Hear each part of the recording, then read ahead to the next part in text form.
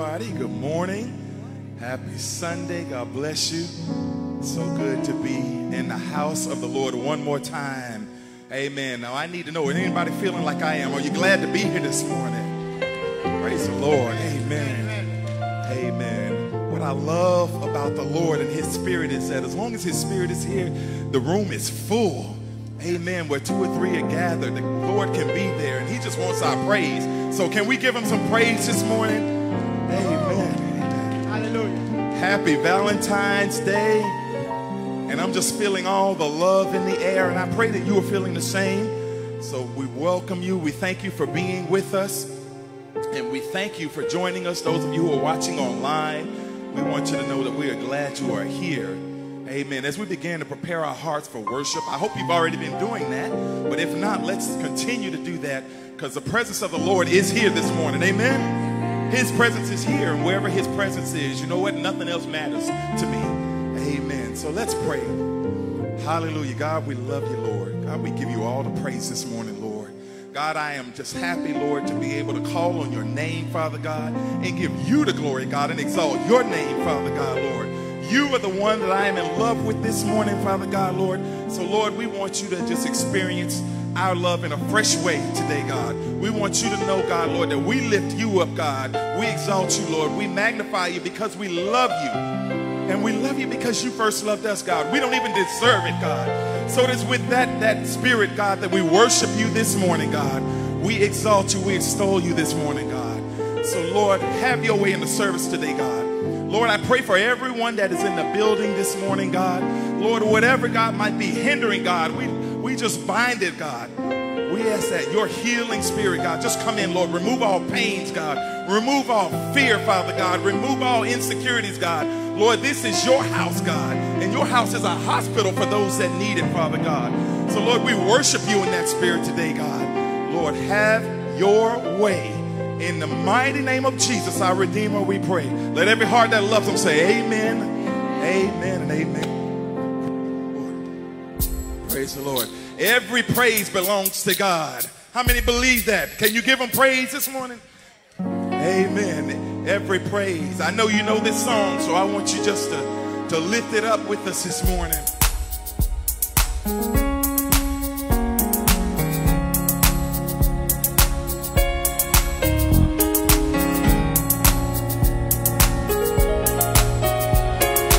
I believe in corporate worship, so don't wait for us to sing to you. I want you to join in.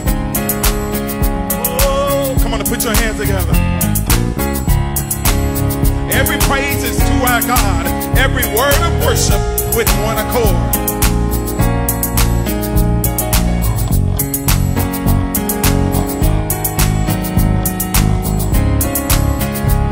Come on, everybody sing. Every praise. Every praise is to our God. Every word of worship with one accord. Come on, let me hear you. Every praise is to our God.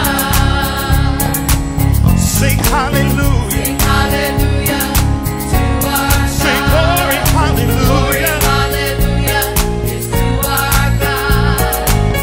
Every praise is to our God. All right, now that was a good warm up. Come on, sing it again. Every praise. Every praise is to our God. Every word of worship, Every yeah. word of worship with one accord. Every praise, Every praise is to our God. Come on, can anybody sing hallelujah this morning? Sing hallelujah to our God. Glory, hallelujah. Glory, hallelujah To our God. God. Every praise is to our God. All right, let's get in there. Come on, take it up a little bit. Oh, every praise, Every praise is to our God. every word of worship. Every word Come on, of did you come to worship him? one accord. Every praise, Every praise is to our God. Come on, let me hear you sing hallelujah to our God. Sing hallelujah to our God. Glory, hallelujah is to our God. Every praise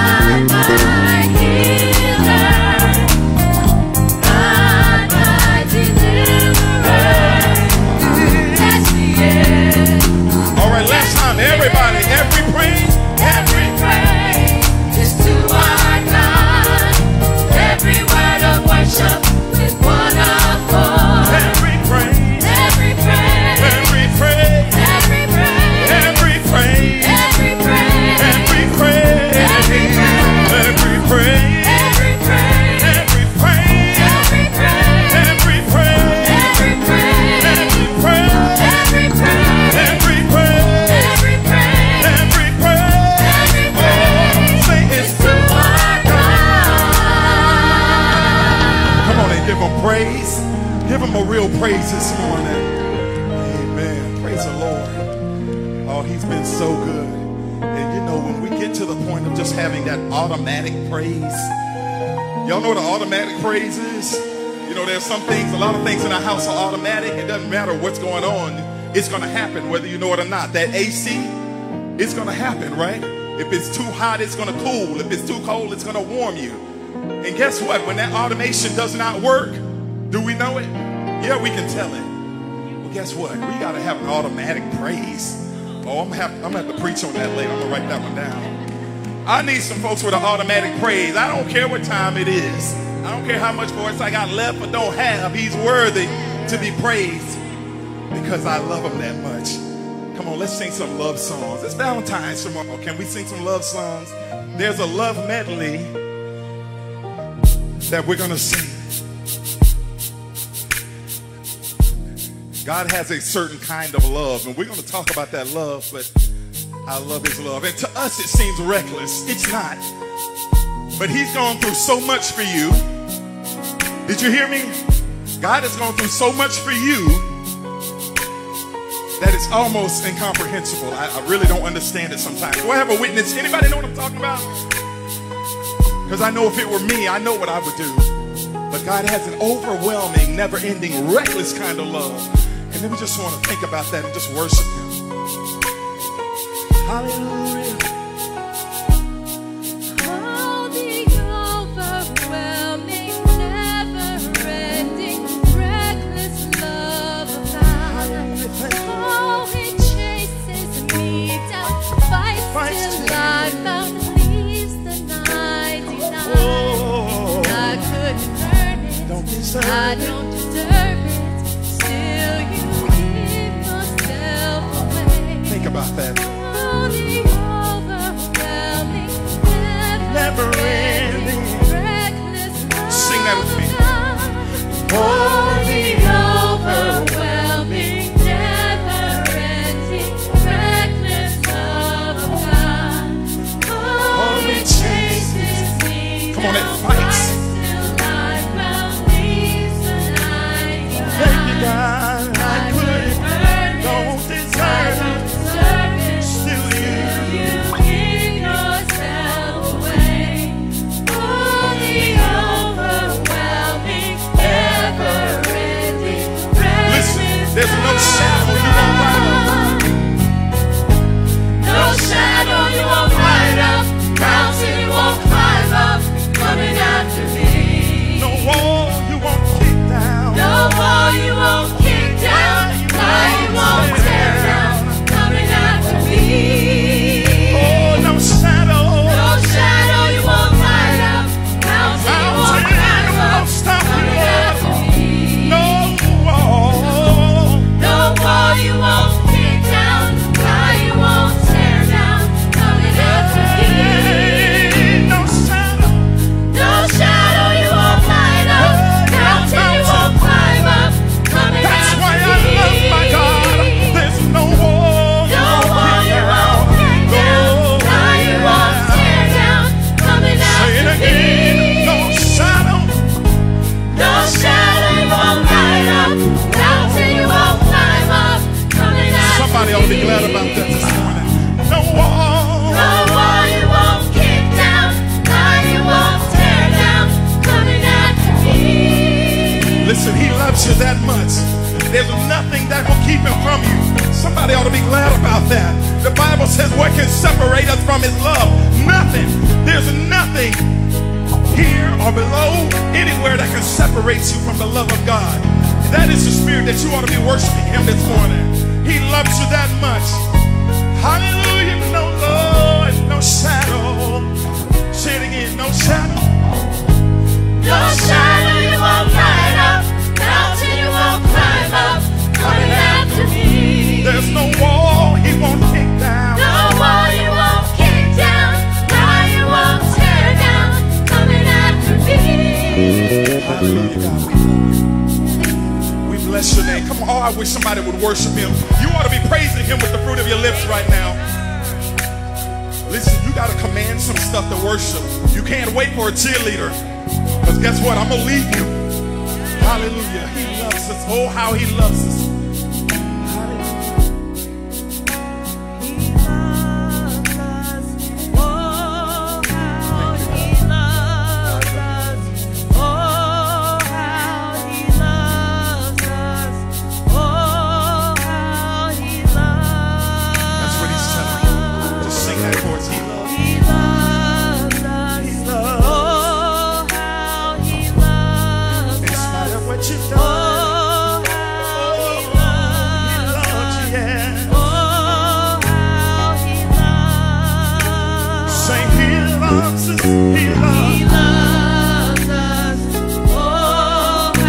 Let him hear your praise this morning. I don't care if you got to close your eyes. Don't worry about who's around you. Oh, how he loves. Oh, he loves. He loves us. Oh, how he loves. When I think of all the things, oh, how he loves. But yet he remains faithful. Oh, how he loves. Oh, he loves us. Oh, anybody love Jesus? Oh, he loves us. Oh, how he loves us. Say it again. He loves us. Lift your voice and say, oh, how he loves us. Oh, how he loves us.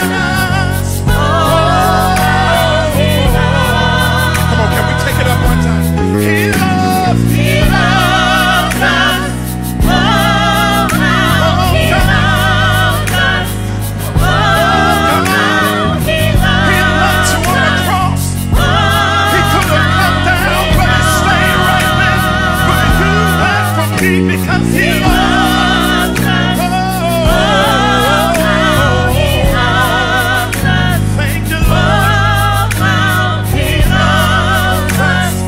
Oh, how he loves us. My hallelujah. My hallelujah. Because he loves you. Your hallelujah ought to belong to him this morning. Do I have a witness? My hallelujah. Come on and just say, my hallelujah belongs. Say, my hallelujah belongs to you. This is your time to give him your praise. Oh, my hallelujah belongs to you. Oh, say, my hallelujah belongs to you. My hallelujah belongs to you. I got a hallelujah anyhow praise, yes. No matter what comes, the storms, I say hallelujah anyhow. Oh, hallelujah belongs. Come on, I want you to think about some things that he brought you through. Things you know you shouldn't survive, but you can't. You're here anyway today. Oh, my hallelujah. Say it again. My hallelujah belongs to you. Just worship. My hallelujah belongs to you. Man, break for me. I want to hear your praise. Say, my hallelujah. My hallelujah belongs to you. Say, I need you to let that thing set in for a minute. If you really love him like you say you do. My hallelujah belongs to you. Even in the midst of a storm, still. My hallelujah belongs to you. Even when my body's racked with pain, still. My hallelujah belongs to you. Oh, when my finances aren't where they need to be, still. My hallelujah belongs to you. My soul will cry, it is well with my soul because.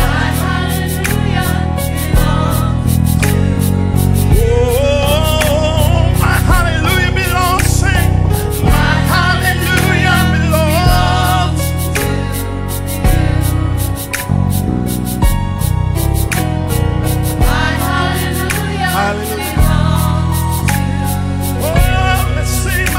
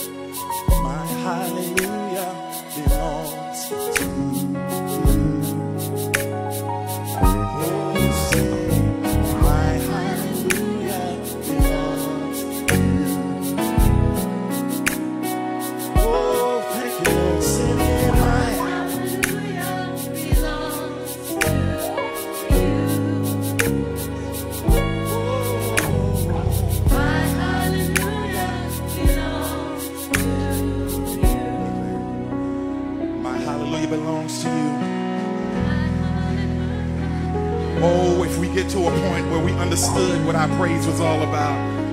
See, we're good at praising him, but are we good at walking that thing out and praising through, praising anyhow? When things don't go according to plan, can we praise him anyhow? Can you praise him anyhow? Can you praise him in spite of? Can you praise him because of? Can you praise him anyhow? My hallelujah always belongs to you. That's the kind of church I want to be at, where the hallelujahs will go up anyhow. My hallelujah belongs to you. Come on, say it with me one more time. My hallelujah belongs to you. I just need you to convince me 2 more times. But convince me. Come on, say it. My hallelujah belongs to you.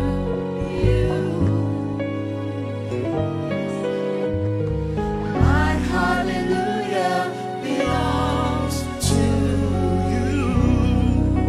Come on, now give him a praise. Hallelujah, God. Good morning, good morning. It is my distinct pleasure to say welcome to exciting Central Tampa Baptist Church, where everyone is someone and Jesus is Lord, to the glory of God. So I know everybody, we're distancing, but at least take a minute to greet those around you, those in your seats, your own family members. Isn't it good to be in the presence of the Lord this morning? We welcome all of those who are online. It's so great to see all of the smiling eyes behind the mask this morning. Those of you who are online, we welcome you as well, and we welcome you. Come back and join us. The Bible tells us we're better together, that we're to greet each other with a holy hug, that we're to come together so we can stir up love and good works. So we welcome you to come back to service and be here with us as well. And at this time, we'll take a moment to prepare our hearts for giving. Truly, giving is a form of worship as well. So let us take this time to bless our offering. Dear Father God, in the name of Jesus, we come to you right now, Lord. And Lord, we just thank you, Father God, for you are truly a God, not only, Lord, that sustains, but a God that blesses, Lord, in the midst of calamity, in the midst of chaos, in the midst of a pandemic. You still, Lord, provided, and in many cases, Lord, even given an overflow to your people, Father God. So it is at this time, Father God, we turn back to you and being obedient to your word, Father God, for you don't need our dimes, our dollars, or our coins. You own the cattle on 1,000 hills, Father God. But this is about faith, this is about obedience, and this is about worship. So, Lord, bless these tidings and the hearts that bring them before you. May it be used to glorify your kingdom, and most of all, the name above every name, Jesus the Christ. And it is in his name we pray. Amen.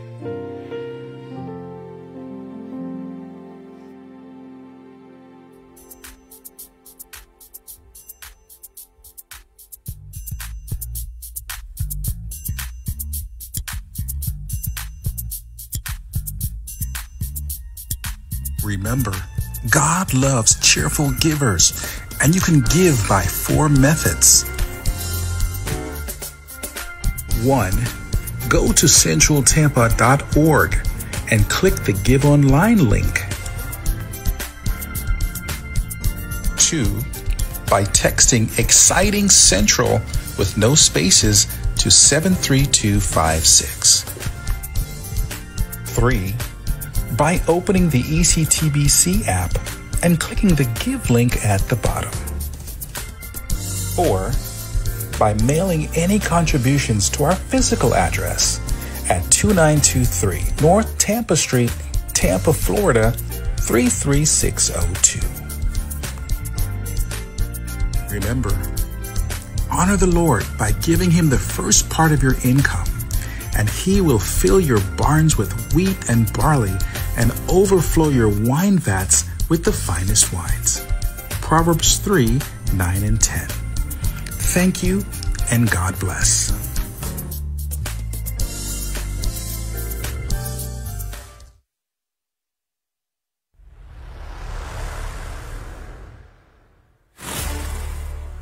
Welcome to Exciting Central News Network. Face mask reminder. As a reminder, face masks should be worn within the sanctuary and the fellowship hall at all times. Central Prayer Line. Did you know that Central has a prayer line? You can share your prayer requests and lift up others' petitions to our great God. Monday through Friday from 6:15 a.m. to 7:45 a.m. and on Sundays from 9 a.m. to 11 a.m. Just call the number on the screen and enter access code to connect with us. Celebrate Recovery. Ladies, as we prepare for the Celebrate Recovery STEP study, we will start the intentional work of getting past our hurts, habits, and hang-ups.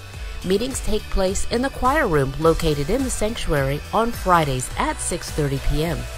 For more information, as well as helpful resources for men who are ready to start the journey, please visit centraltampa.org. Excite! Parents Breakfast. Let's get excited. Parents of middle and high school students, you are personally invited to come meet your student's small group leader on Saturday, February 19th from 10 a.m. to 12 p.m. in the Fellowship Hall.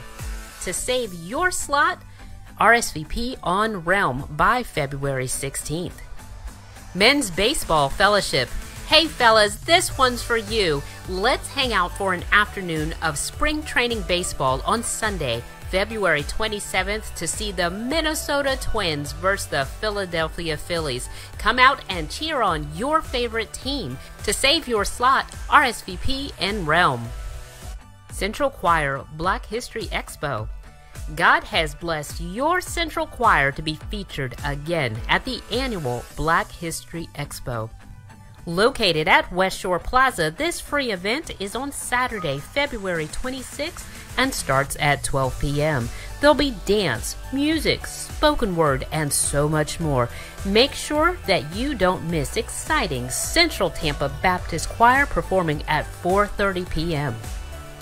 For more information on today's announcement, check us out on Realm or contact the church office. And those are today's announcements. Remember, you can replay this announcement at any time via our Central app. You can download the app from our website or search for Exciting Central Tampa Baptist in the App Store or Play Store. Good morning, church. Good morning, church. So, if you got your tickets for the raffle, I'm about to make the drawing. Everybody turned in their stubs? Good. Oh, everybody know what the prizes are? So this raffle was to raise money for the food pantry. And this raffle was to raise money for the food pantry. Want me to take this off? Oh, okay. So this raffle was done to raise money for the food pantry. I think we did very well as far as ticket sales. So I'm going to go ahead and pull a ticket.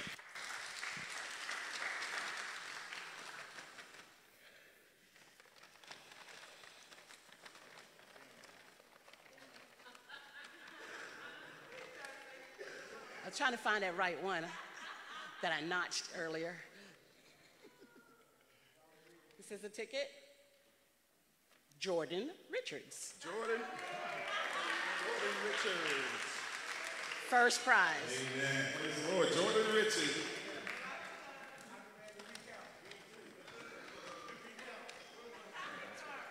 Oh, that was the first prize for a 1-hour couples massage and pedicure. So I guess Malika won too.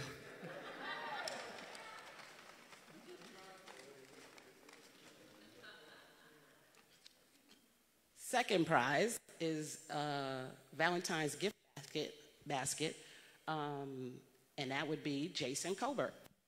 All right.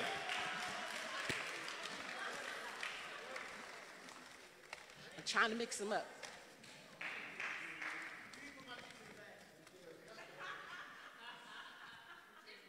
Third prize is a $25 gift card, and that would be Yvonne McGriff.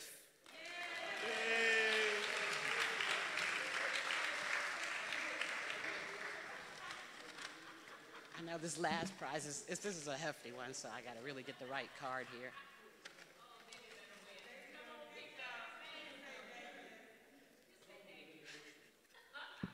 Fourth prize is a pair of Central masks, and it is Lynn DeShields. That was it. Thank you very much. I really appreciate the help on the food pantry.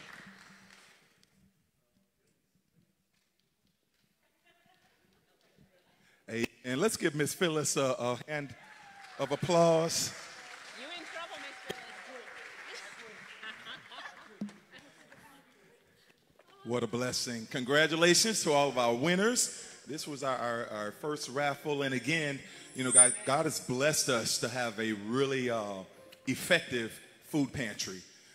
This is not something our organization was created to do. And so Phyllis took a passion that she's had for years, as long as I have known and known her, and it's come to this point of fruition. And we just praise God for that. Because again, church, it's about being the hands and feet of Jesus. We are feeding people. We're feeding them physically, but we want to get to their souls and their spirits.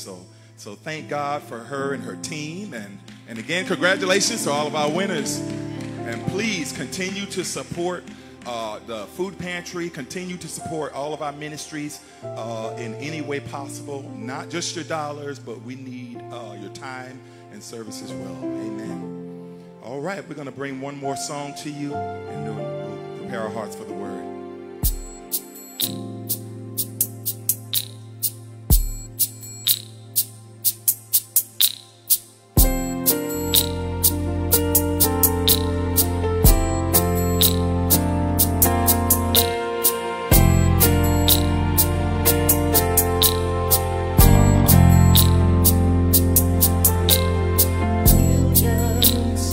Words can't describe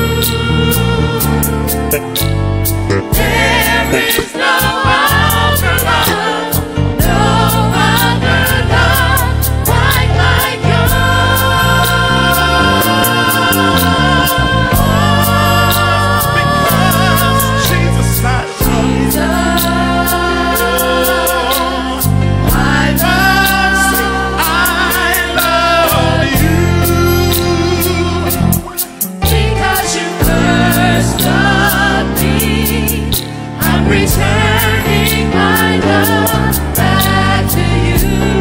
Come on, is that your offering to Him? This is my offering.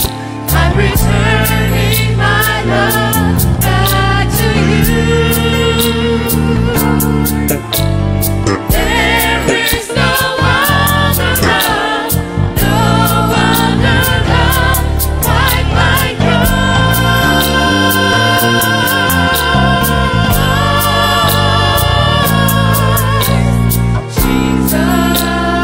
Jesus, I love Jesus, I love you. Jesus. With all my heart, I love you. I love I love you. With everything I have, I love you.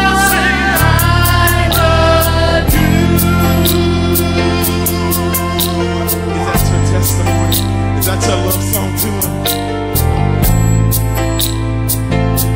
Oh, I love you, God. Come on, help us. I love you. I love you. I love Jesus. I love you. I love you, Lord. I love With all my heart, I love you. with all my mind, my body and soul. I love I love you, Lord. I love you. I love you.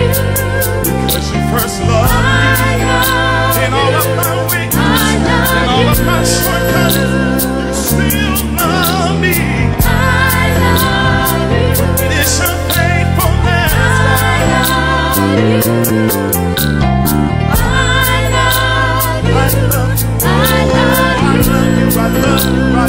I love you. If you really love the Lord, tell Him. Show Him how much you love Him.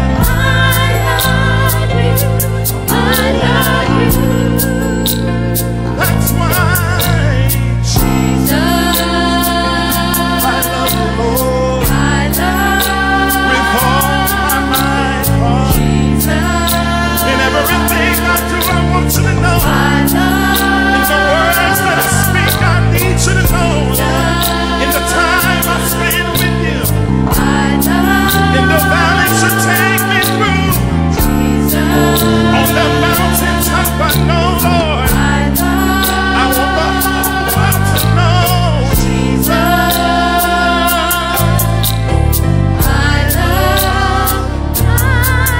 I love you. Come on, if you love Him, give Him praise. Hallelujah. God, I love you. I love you. Praise the Lord. Amen. Can you give our praise to Him, man? Thank you so much. Amen. Thank you, ladies and gentlemen. Amen. Would you please give our beautiful band a hand? Amen. Praise God. And I do.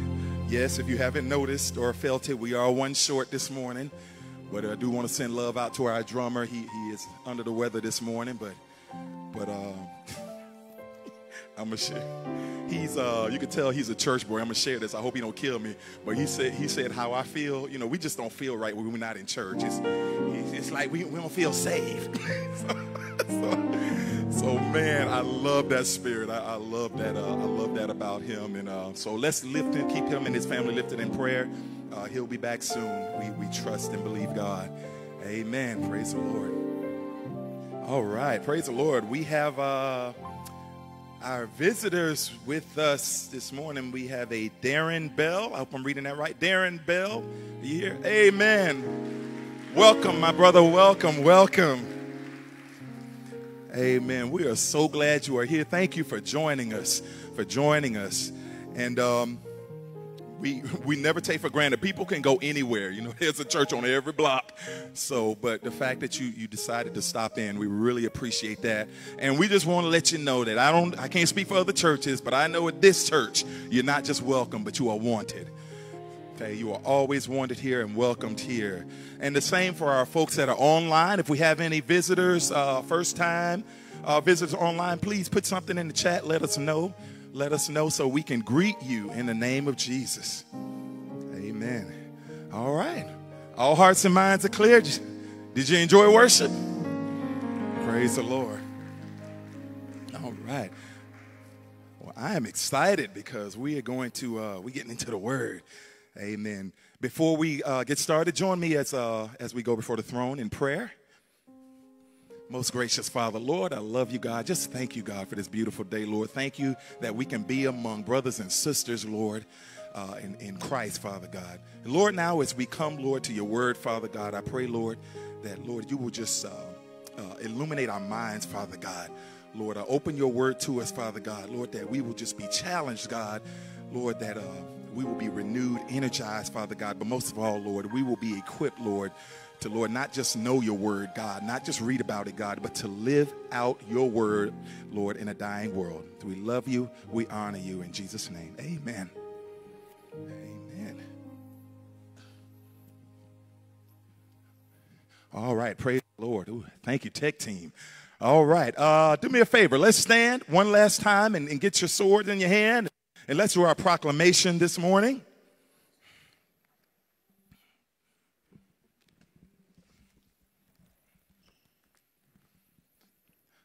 Praise the Lord. All right. And let's say this together.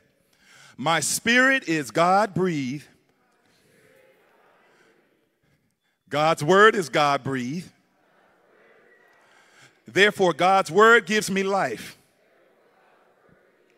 I am ready to hear it. I am ready to heed it.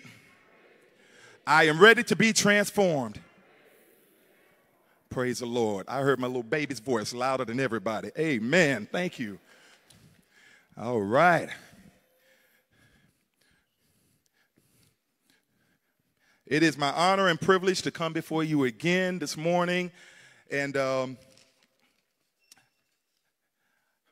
I won't be before you too long. But you know what? Since I said that, I'm going to just be honest now, and I want y'all to hold me to it. I'm going to stop telling people that I won't be before you too long, because I notice the more I preach, that becomes less true. So, so I'm going to stop saying that altogether. But don't worry. Now, brothers, I'm going to give you just a little disclaimer. If you have not already taken care of tomorrow, make sure you do that today. The Super Bowl will be streamed. So, you know, it's going to be a lot of love. It won't be too much on that football field today. But it will be streamed. So if I go a little bit long today, don't worry. We got you covered. Amen? Oh, what? Boy. Thank you, Pat, because, man, they felt a little violence. Right. Right. Amen. Amen.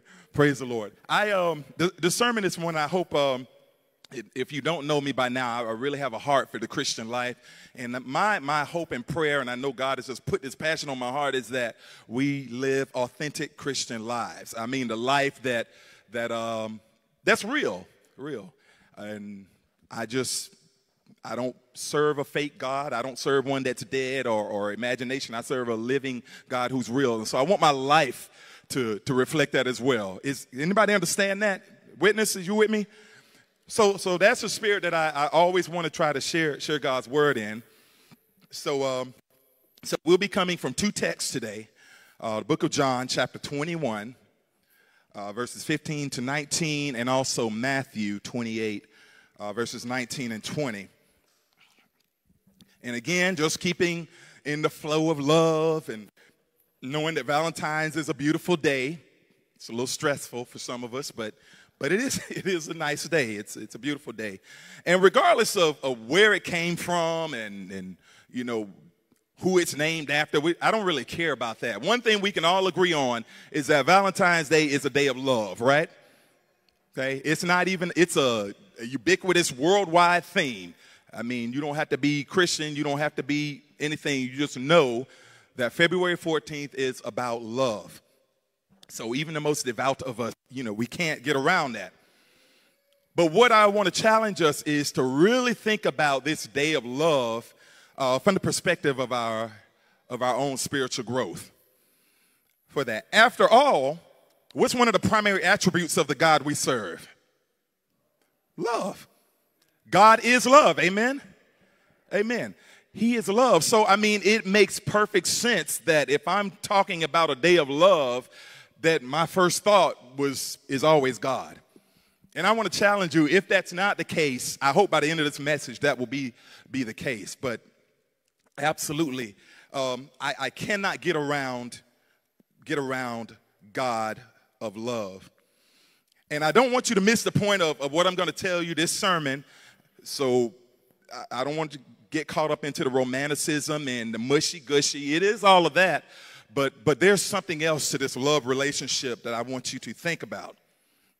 All right? So I want you to think about what it means to be a Christian. Okay? Now, this message is geared towards believers, but this is for everybody. Because we have some folks that might be hearing me, might be in this room or online, who maybe haven't given their lives yet. And so I just want to help you along as the Spirit is working in your heart. But we're in a love relationship to be a Christian. Being Christian means that we are called to pursue the will of God. Amen? Now, I need you to talk back to me so I know that you're tracking with me. And first and foremost, you are not asleep. Okay, you are not allowed to sleep. You can't cat nap or anything, none of that. Okay, and don't try to close your eyes like you're praying and meditating. That I grew up in church all my life. I know what all that looked like. God's will is that you and I follow the pattern that Jesus left. That's what it means to be Christian, Christ-like. Amen? While we're on this Christian journey. So the question is, have you matured in your Christian journey enough for God to see your love in action? Let me ask that again, because I want you to think about this. Have you matured in your Christian journey enough for God to see your love in action? All right, so as we prepare again for this day, and we're going to be expressing our love for very special people, our spouses, our significant others, our friends, brothers, sisters, cousins, aunts, grandmamas, nieces, nephew. Again, I want to challenge you to look at this from God's perspective. There's a comparison that I want you to think about. Okay, form over function. Everybody say form over function. All right. What I mean by that is, as beautiful as February 14th is, Valentine's Day, what really matters is what happens after February 14th. Anybody tracking with me? I don't think I got everybody yet. As beautiful as that day is, as beautiful as those flowers are and that chocolate and all of that stuff, those cards and those candy grams, what's really more important is what happens after that. There's a form of a function that I want us to think about. Without, form is beautiful, okay? Don't get me wrong. Don't hear me saying things need to be beautiful, because the more beautiful they are, the better they're received, right? Right? But what is that form's usefulness if it has no function, no substance? It's worthless, right? I want you to think about that, and particularly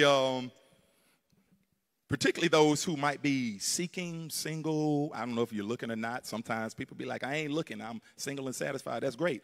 Let me pass along something that I would want my daughter, my kids to know, our young adults, our teenagers to know. I want you to not get caught up in form, but make sure you are looking at function. Don't get caught up in form. Make sure you are looking at substance. Because one thing I have come to know, someone can look good all day long, but if they are incapable of loving, it's not going to work. Amen? They can look good all day long, but if something's wrong with their personality, it ain't going to work. They can look good. The form can be there. But if they don't have a moral code, a moral compass, you're headed for disaster. So again, don't hear me. Form is important.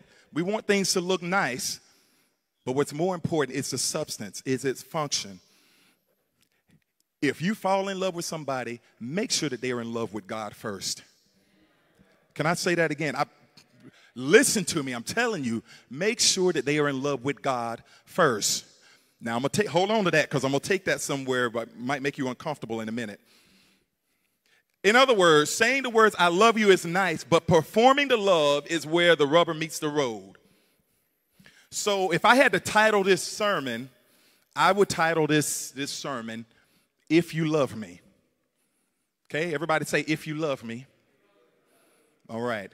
Now, this if you love me isn't coming from you. This is coming from God. That changes things, doesn't it?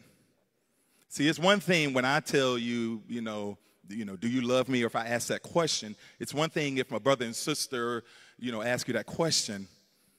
What is it when God asks you, do you love me? If you love me, then, I was, there's an R&B song that I love, man. And I had this ability to take R&B songs and make them church songs. That's how I knew God just wasn't going to let it go.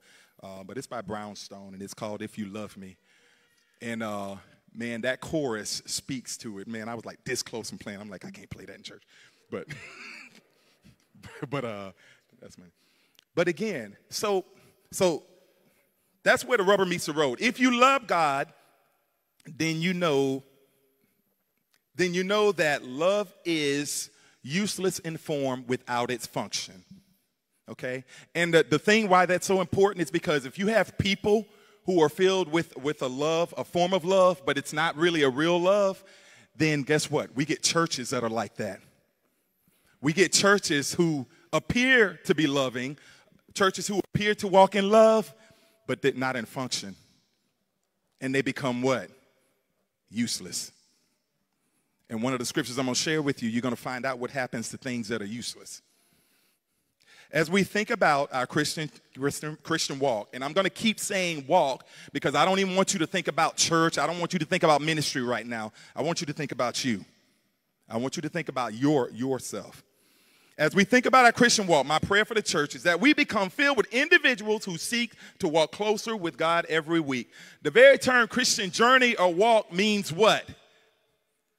We are going somewhere, right? I want to challenge you. That means that prayerfully we're moving towards something, towards God, closer. That's why I'm always singing these songs, Draw Me Closer. As the deer panted, God, I'm trying to get to you. And I think it's a very serious misconception when we get stagnant and we start to get comfortable there. And what really is a problem is when we're there, we start blaming everything else. Amen?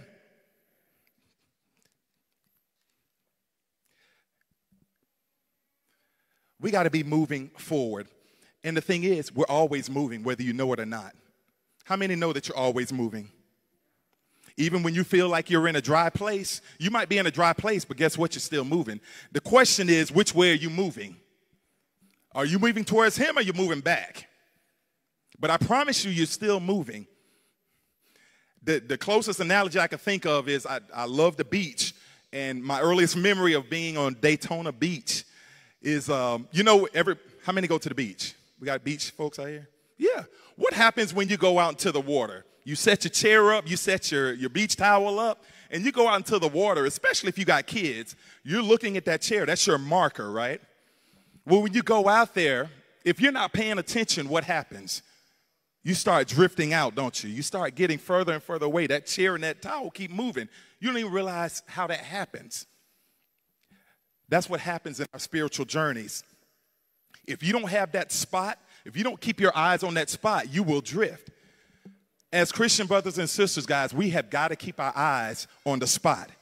You will drift. Amen? So what happens when you're at the beach, what you do is, as you're playing, as you're splashing and drowning people, you always have that chair in the corner of your eye. You always got that beach towel in the corner of your eye, don't you? Because you know what's going to happen, and you adjust to make sure that you don't go too far. So, as believers, are we keeping our eyes on Christ? Have we learned to adjust when we feel ourselves drifting? Most of us can do that. I guess the better question is, how fast do we do it? So let's look at the book of John, chapter 21. I love this passage. I know you're going to recognize it. But this passage beautifully illustrates all of what I want us to understand about this day of love. This day of love. It highlights Jesus and my boy Peter. I love Peter. Anybody love Peter like I do? I love Peter because I can relate to Peter. Peter, he talked a lot and got his foot in his mouth. We used to hear that from another preacher. See, Peter had peppermint socks because he kept his foot in his mouth. In this story, in this passage here, Jesus has been crucified. He has been resurrected, and he is died and been buried, and he's been raised from the grave, and he's been making appearances to the disciples. This is his third appearance, and on this particular time, he's met the disciples out, and they're fishing. They've gone back to do what they do, and they're fishing, having problems catching fish. Jesus is like, hey, put your net on the other side there. And they're pulling up fish. And so Jesus invites them back to the shore for breakfast to eat. And so this is where this picks up.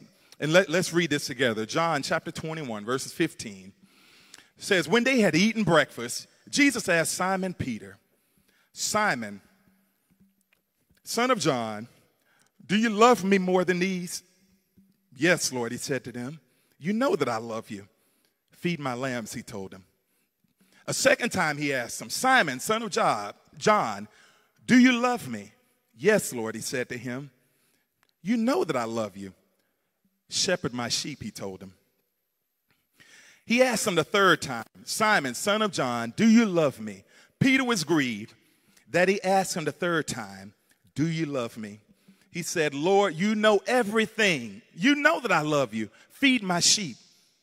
Jesus said, truly I tell you, when you were younger, you would tie your belt and walk wherever you wanted. But when you grow old, you will stretch out your hands and someone else will tie you and carry you where you don't want to go. He said this to indicate by what kind of death Peter would glorify God. After saying this, he told him, follow me. That is, man, I just love that. That's such a beautiful, beautiful story. Now, the thing I want to bring out in this particular passage here is that you notice Jesus asked him how many times? 3 times. Now, we kind of understand why Jesus asked him that 3 times, because Peter had previously denied Jesus 3 times. But I want you to pay attention to the word love, and when you look at the translation of that word. In verse 15, Jesus asked the first time, he said, Simon, son of John, do you love me? Right there, Jesus is using the word that has been transcribed from agapeo. Agape love. What kind of love is that? That's that pure love. That is a pure form of love. And not only is it a pure love, this is a sacrificial kind of love. Everybody say sacrificial. Okay? Now, there's another kind of love that we're familiar with, isn't there? There's that love that is translated from the word phileo. What does that mean? Amen. That's that brotherly love, right? Did you realize he uses both of them? The first one, Jesus uses the agape. Simon, son of John, do you agape me more? Do you love me more than these? Okay? But guess what? Peter learns. Peter doesn't respond with the same love. Okay? Our Bible tells us, he says, yes, Lord, you know that I love you. But that love is the phileo love. See, Peter learned something. He stuck his foot in his mouth one time, and he got called on it. Peter was the first one. No, Jesus, I love you more than all these folks. I love you. Jesus is like, no, be careful, because you're going to deny me 3 times before the rooster crows. So Peter learned from that. That rooster embarrassed him. Peter learned. This time he was like, no, I ain't tripping up. So he used the phileo. He used that brotherly love. So Jesus asked him again, Simon of John, do you love me? This time, Jesus uses the phileo love. Peter was grieved. Oh, I'm sorry. Hold up, back up to 16, because I skipped it. Jesus asked him a second time. Simon said, Simon, son of John, do you love me? Okay, the second time again, Jesus uses the agape love. Okay, and Peter responds again, God, you know that I love you. Peter again responded with the phileo love, not with the agape. So the third time, Jesus says, okay, all right. Simon, son of John, do you phileo love me? This time, Peter was grieved that he asked him the third time.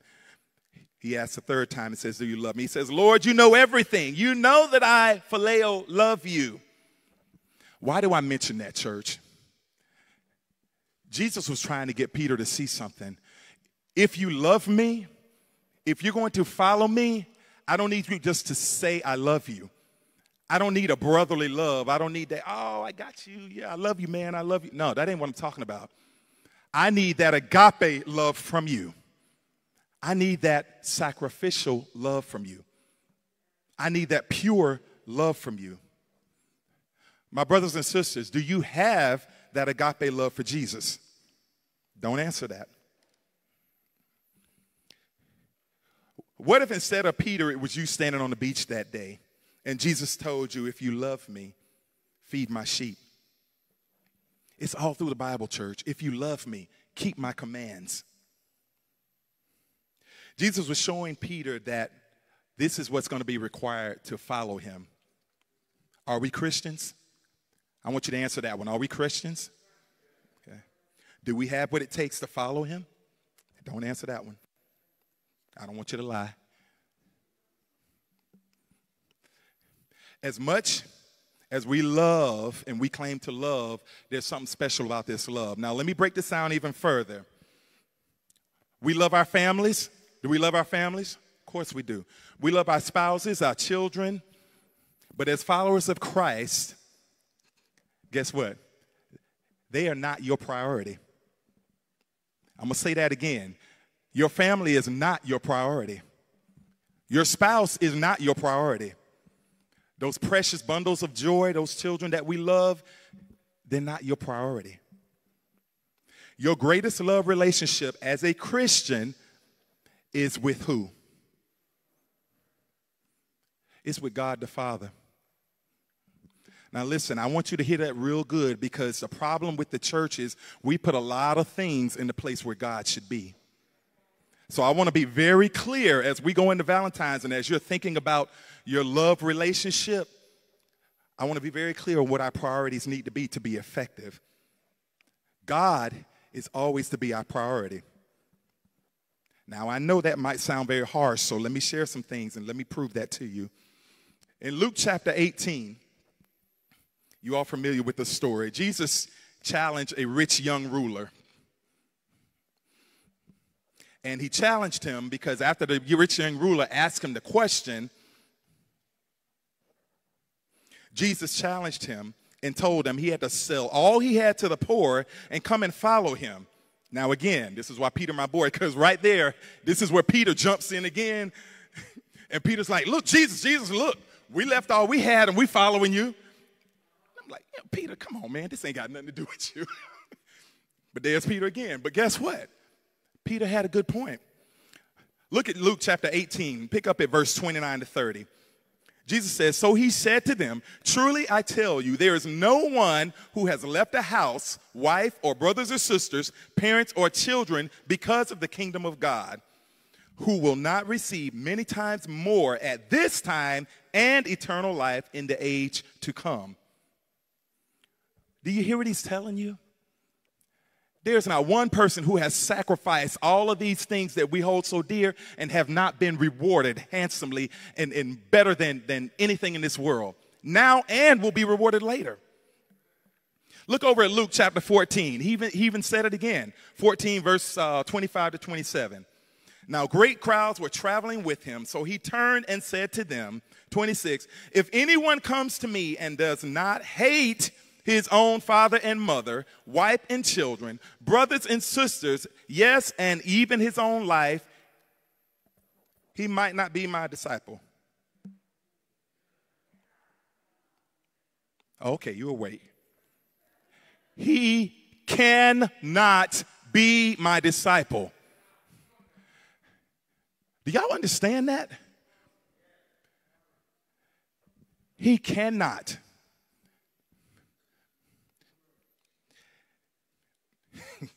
Guys, it's serious.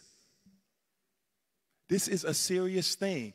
And as good as God has been with all the worship songs that we sing, and as much as we say that we love God, how dare I put anything before him when he gave me everything that I'm happy to have. Guys, and the thing is, Jesus isn't just telling us that. He demonstrated it. Did God hold anything back to get to us?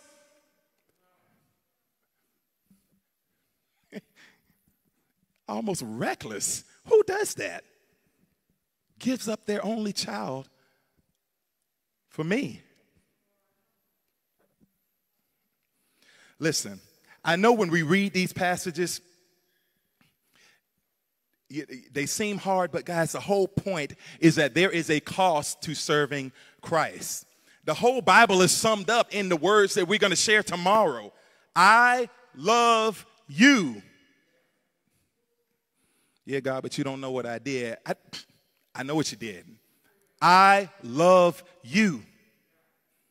The kind of love that God offers to us and expects in return must cost something and not just look pretty. Amen?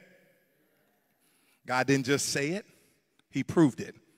So no, it's not good enough for me to give him a Valentine's Day kind of love. You know that love where it's, oh, I'm driving. Oh, man, I ain't got nothing. Let me pull over to Walgreens, run in here real quick, pick up some flowers in a cart, some stale chocolates, a pack of gum. Let me grab that.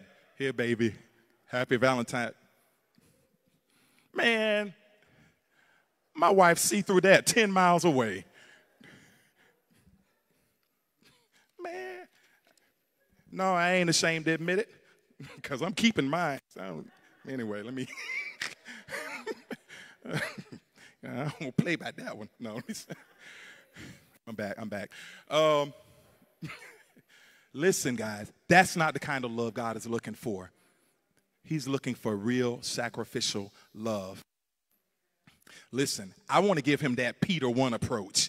Look, flip over to Peter 1. I know I got y'all bouncing all over the place, but just hang with me. Peter chapter 1, verses 18 to 19 says, "For you know that you were redeemed from your empty way of life, inherited from your fathers, not with perishable things like silver or gold, but with what? The precious blood of Christ, like that of an unblemished and spotless lamb." Guys, we can't take something like that lightly. Amen? We got to treat his blood like what it is, that precious commodity. It's more valuable than gold. Okay? Or do I respond with that phony love? No. I want him to have the love that has to be protected. It's something that says, I cherish it. I don't take for granted what you did. I mess up, Lord, but I'm coming back. I might have drifted a little bit, but God, I'm running back to you. I ain't walking. Let me get into church today. I ain't been in a couple Sundays. No. I'm like the brother said, look, I don't feel saved if I ain't in church. If I ain't in his presence, God, no. I got to feel you. And when you are in those dry places, it's on purpose. He needs to see you coming for him. He needs to see you running towards him. The beautiful part about it, he's already promised if you run towards him, he's going to meet you halfway. How beautiful is that? Come on now. Somebody ought to be happy about that.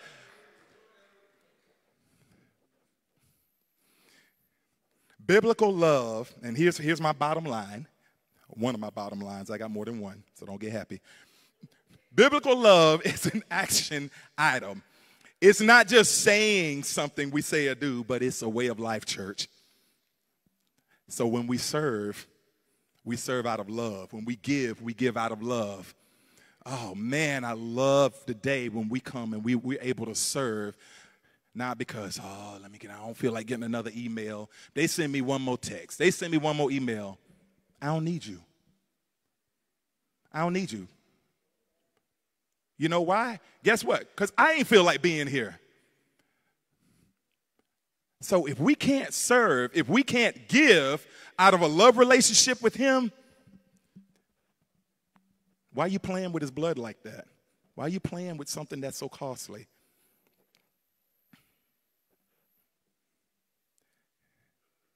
I'm saying this for a reason. And again, I don't want you to feel all mushy. I want you to feel concerned about where you are. From the Old Testament to the New Testament, God's love is in action over and over again, right? Whether it was through creating, appointing, plagues, everything God did was what? Through love. There was destruction, God blessed. There were sacrifices, God appointed. Everything he did, first page to the last page, was out of love, which culminated, of course, in the cross, with Jesus dying on the cross and his crucifixion. But guess what? That wasn't the end of it. Yes, he rose, but why did he rose? He came back. He gave us something to do. Matthew 28:19. Anybody familiar with that scripture?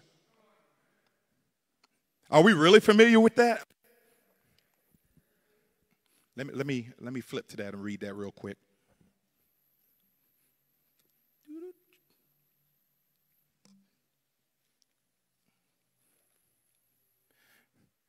Because I want to make a certain connection here, and I don't want to wait until our missions committee has to get up and rally us,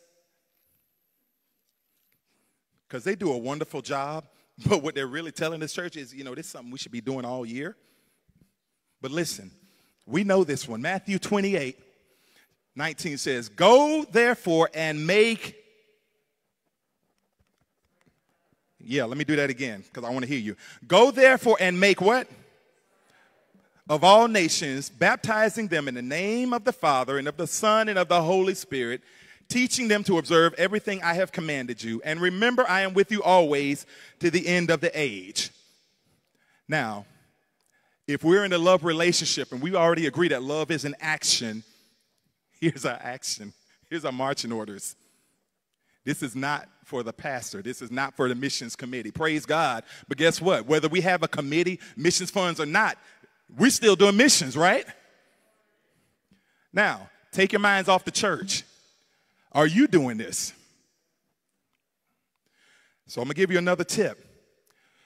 If you're stagnant, you just, oh man, I feel like I need to be growing spiritually. I need to be doing more. I'm going to give you a tip on how to jumpstart that.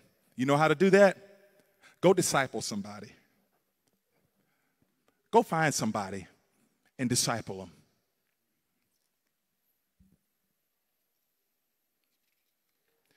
Guys, as much as it's command, it's a charge. This should be a passion. This should be a natural thing for all of us. God says, if you love me, guess what? You're intentional about cultivating this relationship. That means our desire and our passions lead up to Matthew 28. It's not something the pastor has to get up and pump us up to do. We're doing it naturally. Amen? Hey, you ain't got to agree with me. That's all right. I'm telling the truth, man. Let me give you another way. I'm going to use my spiritual imagination. I submit to you today that the love I'm talking about is not a romantic comedy, but it's more like an action movie. So if I use my imagination, let me ask this. There's one of the greatest movies I think ever made. I didn't say the greatest, one of, The Avengers. Who did not see The Avengers Endgame?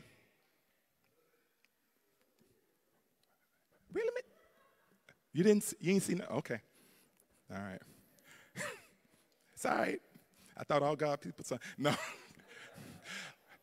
Listen, there's a particular scene that I love in the Endgame, and it's at this point they realize they got to bring all of mankind back. The only way to do that, there's going to have to be a sacrifice made because there's a soul stone that needs to be acquired. The only way to get this stone to bring all of mankind back is there has to be a sacrifice. So Black Widow is on the mountain on the planet Vormir with Hawkeye. Y'all remember this scene? And they're having a dilemma, and they each realize that I'm going to have to kill myself to get this stone. The beautiful thing about that whole thing is, without saying a word, they individually decided they were going to sacrifice themselves for the greater good. Now, the acting was good and all of that, but do you get where I'm going with this? The next action scene was them running to the edge of the cliff. They're running. She's running to it. He punches her, whatever, knocks her down, get her down, and he's running to the edge of the cliff. She shoots him, to make him fall so he doesn't get to it, and they both end up going off the edge. And we all know at the end, it's Black Widow that ends up dying and giving her life. My question to you, church, is what if ministry looked like that? What if we had a church where everybody was running to sacrifice themselves for the greater good? Seriously, think about it. Man, if everybody understood what Jesus did on the cross and what he modeled for us, man, and everybody was, forget me, forget my feelings, forget my emotions, I got a job to do. Oh, man. Can you imagine the impact we would make for the world? I ain't talking about Tampa. I'm talking about the world. That's why you hear your pastor always saying worldwide. That's where the vision is, church. That's what they did in the book of Acts. There was no miracle program and it was simply people following Jesus' lead, discipling, teaching. That's where we got to be. In all seriousness, Hollywood makes this look easy, guys, but there's nothing easy about this. There was nothing easy about Jesus when he was in the garden crying, praying over us, over what he had to do. There's nothing easy and nothing funny about him sweating drops of blood because he knew he had to do the unthinkable. To the point, Lord, please, God, if it's your will, take this cup, let it pass, God, but nevertheless, your will be done. Have you prayed like that lately? Don't answer it. Church, that's where we got to be. And again, I don't even want you thinking about ministries. I don't want you thinking about an org chart. I don't want you thinking about it. I want you to think about where you are individually, because only you can answer that. So as hard as that is, guys, guess what? On top of that, I haven't even talked about old slewfoot Satan. On top of all of that, his main job is to distract. And unfortunately, he's good at what he does. But he does what? He comes to kill, steal, and destroy, right? He's slick. He's like a tiger just waiting to pounce. The good news is, church, even that doesn't matter because God is sovereign. So everything that Satan thinks he does, everything he's trying, God already knows. And man, how sweet is it, man, when we can be like Job. God can look at us like he looked at Job. Hey, have you tried that one? That's my servant over there. How sweet would that be, man, if we had a whole church of folks like that? To stay on mission, guys, we got to keep moving forward in our spiritual growth. Don't be satisfied or lazy about where you are. And this is my last point I want to bring to you. There's a serious danger in this as well, and I don't want to leave you without pointing this out. Go to Hebrews chapter 6.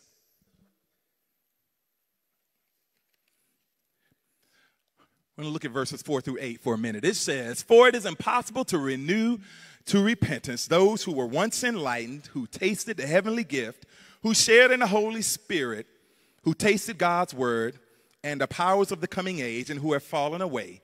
This is because to their own harm they are re-crucifying the Son of God and holding him up to contempt.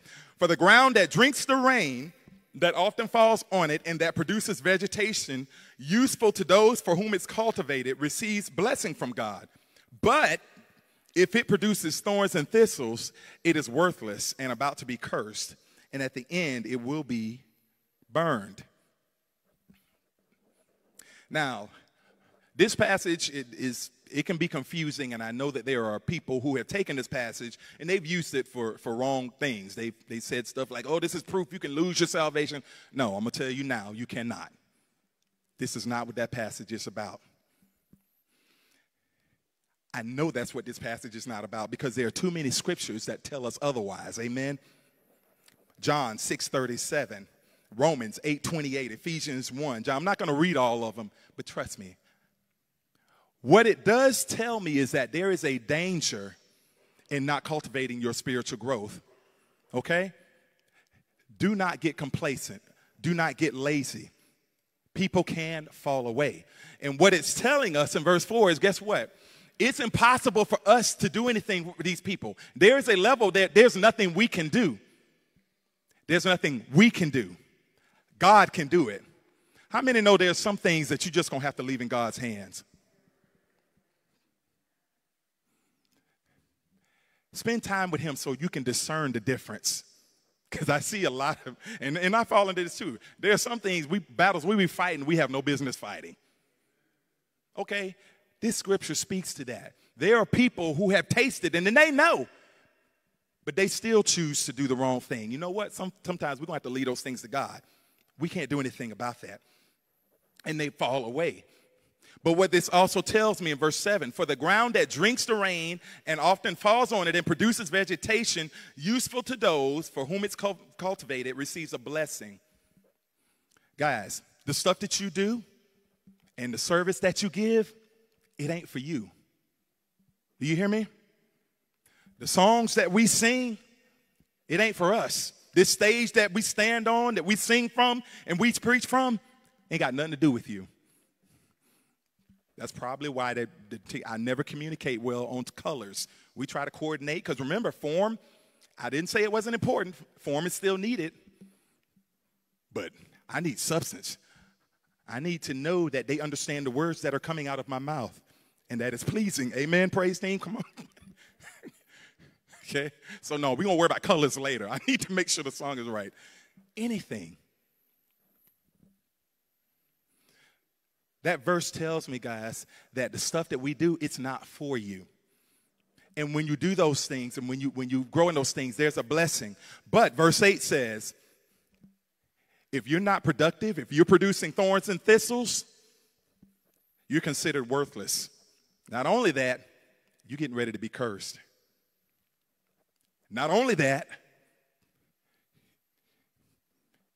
you're going to be burned. You out.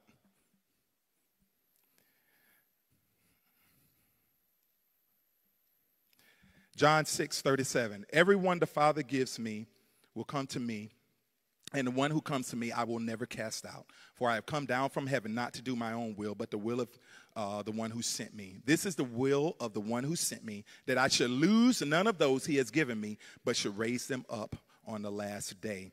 For this is the will of my Father, that everyone who sees the Son and believes in him will have eternal life and will raise him up on the last day.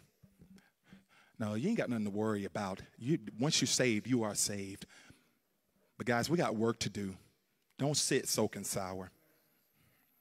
I'm almost done. If you are not drawing closer to God, you're drifting. Remember, I told you, you're not standing still, guys. You're always moving. As you go into Valentine's Day, and I hope you're spending time with God, and you're getting priorities right, understand you're always moving. If you're not moving towards him, you're going back.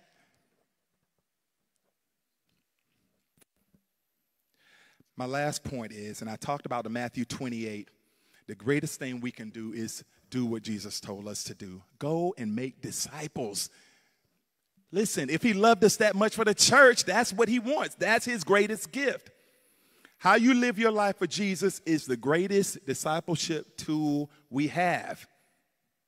Did you catch that? You don't need a discipleship course. All you need is the word. All you need to do is follow Jesus. Yes, they help.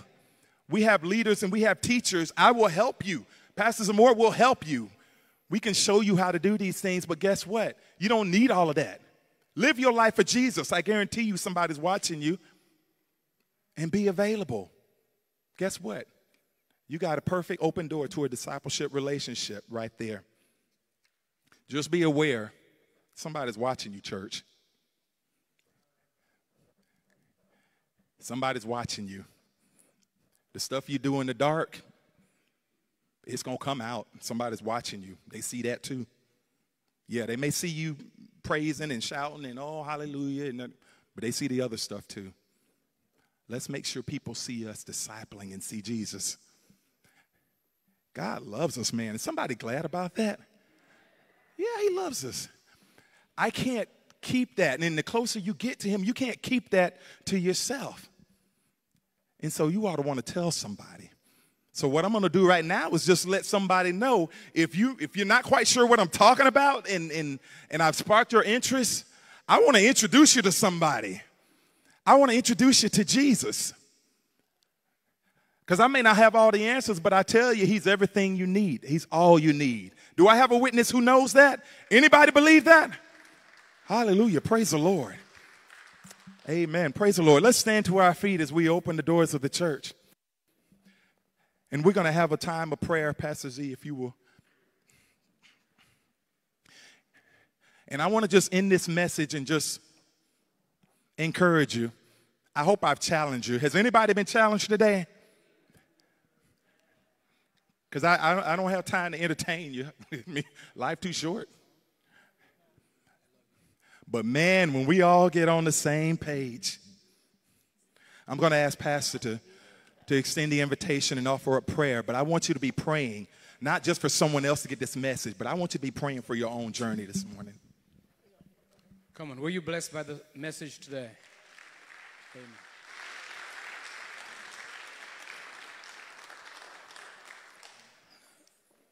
Pastor Zeb said some really powerful things at the beginning of his sermon that could have caused some eyebrows to raise. Among them was that your family is not your priority. I know some eyebrows may have raised on that one. Your job is not your priority. That's some powerful words. But he backed it up. God says, unless you are willing to forsake them for me, you can't be my disciple. There is no excuse that we can have for being disciples. There's nothing else we can put in the way. We have to submit everything. Everything, everything. And that's the message. How are we functioning if we have been formed with God? If we have now been restored into his family and we are now sons of his, there's a way we should function. And so there's an opportunity for us to work on the love. That's the key. It's the love. The entire Old Testament was based on thou shalt love the Lord with all of thy heart, and the New is the same. What is your love like? Come on, it's Valentine's Sunday. What is your love like? Are you a disciple of Christ indeed? Are you a disciple? You can't make disciples until you yourself are a disciple.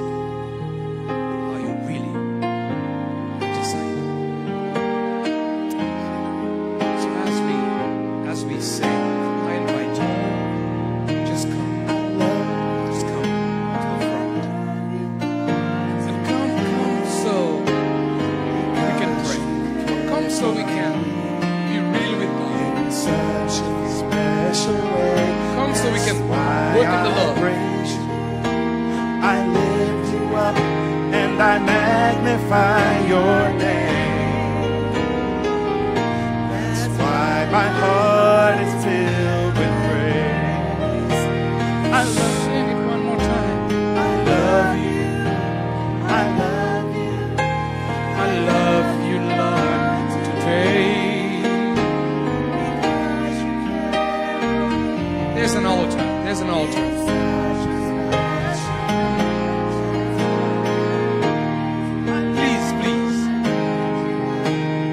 Magnify your name.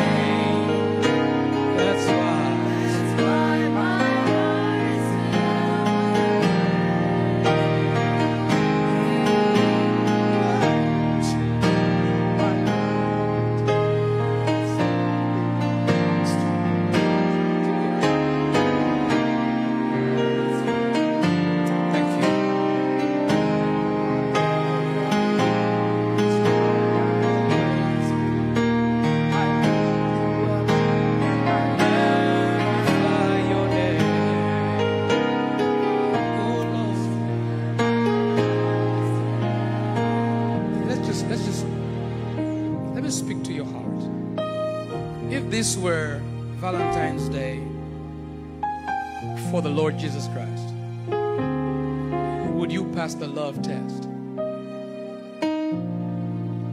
I'm imploring you right now. Come to the altar if the Lord leads you to and say, I want to work on the love. I know my love. I know my love with the Lord is not what it's supposed to be. I just know it. It is not. I don't put Him first. I don't put Him foremost. He does not call all the shots in my life. I need to surrender to God. And sometimes that's the hardest thing for us to do. Please remain on the altar for a while so we can pray for you. That's the hardest thing for Christians to do, is to surrender. But as we get ready to pray, I'm asking you, as you look at your life and your love life with God, and as you look at your discipleship structure, are you what God wants you to be? If you've never accepted Jesus Christ as Savior, He died on the cross for you, and you've never accepted Him as your Savior, discipleship begins right there. Will you today accept Him? Not just here, but online. Just type, I need prayer. Or just type the word prayer. Somebody will contact you instantly online. If you would like to become a member of our church, we would be so delighted to have you and to help you, train you and groom you to be a disciple. And so we are going to pray. If the Lord moves you to come up to the altar, come please, and let's pray. This is your time to look at your Valentine's relationship with the Lord and say, I love you, Lord, and I lift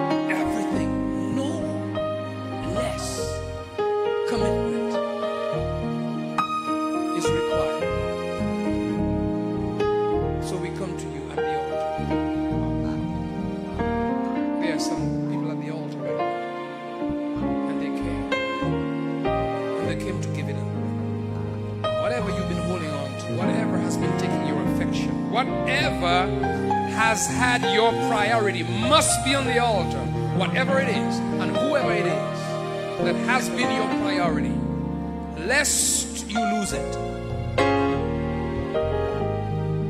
Whoever you put on that altar before God is at stake to be lost. It has to be God first and foremost.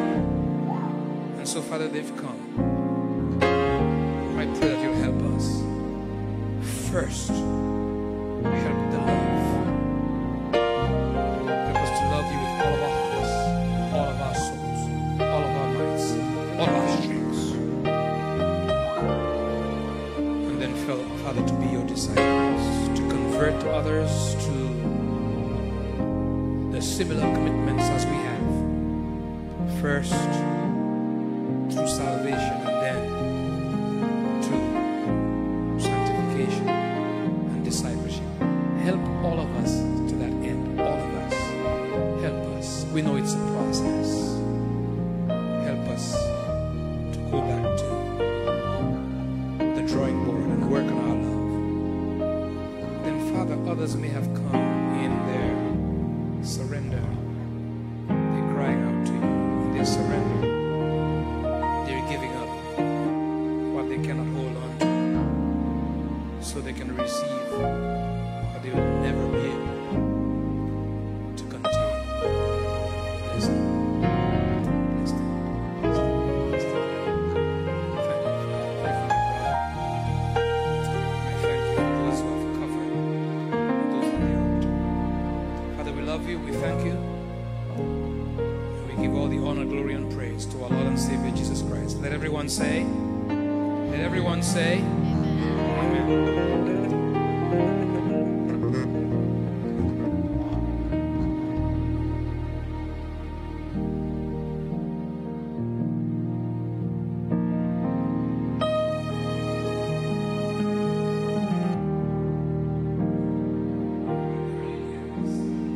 Requesting membership. Amen.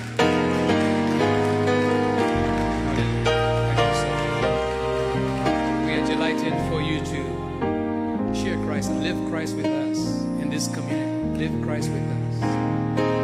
And we're sure that right after, someone will take you to the back and just talk with you and show you the culture here, the faith culture, and the community of faith. And you probably already are involved in all small groups and all that stuff. And so, thank you so much. The Lord bless you. Come on, put your hands again together for the Lord. All right. So we know that after Abraham tried to sacrifice his son, the Lord said no, and the next best thing was that there was a ram in the thicket. Well, we know that the Bucks did not make it to the Super Bowl, but there's a ram in the thicket. No? No? I'm trying to be biblical the best I can. I mean, there's a ram. No? I tried, brothers. I tried. I'm getting ready to lose 2 deacons right now. Oh, he said, "Get out of here with that." I hope you enjoy the Super Bowl. Do enjoy it. I plan to enjoy it myself. Thank you so much for sharing a good day with us. A day where we just love the Lord and serve the Lord and enjoyed the worship. Thank you, Pastor Zeb, and thank you for the worship team. And right now we are going into, amen. Put your hands together. Thank you. I appreciate that. Thank you. Amen. I don't know if you pay attention to their faces, but I have never seen, I'm a musician too, but I have never seen a face like that one. He is so happy with a bass. I mean, if you watch it in practice, it's the same thing. He's always has a big smile on his face because he just loves the Lord. Even with a mask on, you can see he's smiling. He just loves the Lord. He loves the Lord more than he loves the bass guitar. And I just thank you so much for all you do. All of them. Thank you so much. Well, let's do our benediction. Thank you to our guests for looking us up online and being here today. I hope you did enjoy our service, and we invite you to come back. Thank you so much.